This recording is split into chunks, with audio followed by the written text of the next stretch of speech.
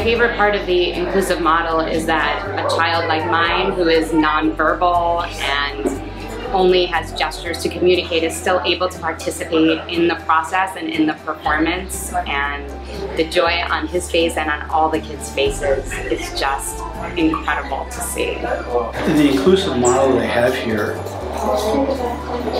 has done so much for Graham's office in a way that really nothing else in his life has.